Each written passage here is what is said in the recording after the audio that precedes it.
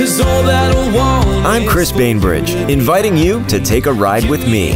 This is an amazing place to find adventure in all shapes and sizes. Ingles has sent me on a mission to bring you the very best of what our beautiful home has to offer. Food, fun, nature, music, and more. All affordable and all out of the ordinary. This is the Ingles Open Road.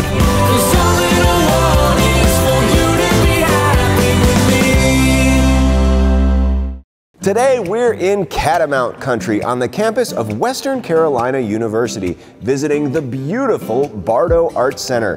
This place is an awesome 2-for-1 experience, and we're exploring both today here in the we.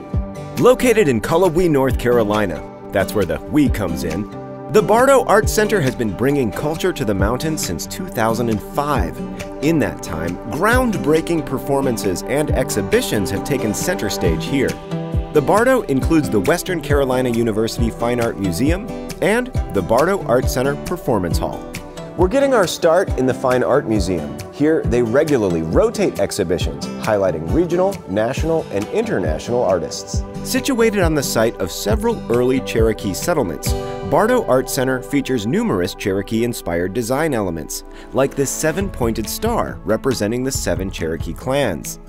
One of their current exhibitions, Spark of the Eagle Dancer, features 140 works of contemporary Native American art from the collection of Lambert Wilson. Entry here is free to the public, offering up 4 galleries to explore, space for student exhibitions, and a great atmosphere to take it all in. I love strolling through these exhibition spaces and drinking in the art that is all around. And remember, there's a whole other side to the Bardo that we still have to check out. This is the Performance Hall, a 900-seat theater that rivals the best on Broadway. This place provides the campus and community access to internationally acclaimed artists and regional favorites.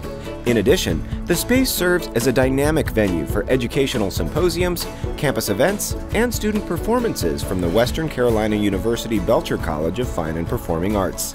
This place is huge, but somehow intimate at the same time. It's a great place to take in a show, a film, you name it. Here at the Bardo, they've done an amazing job embracing the culture and history of this corner of the mountains, and then reflecting that culture, and others from around the world, back to the people who call this place home, along with us lucky ones who come to visit. To learn more and plan your visit, go to openroadshow.com. Your weekend is waiting on the Ingles Open Road.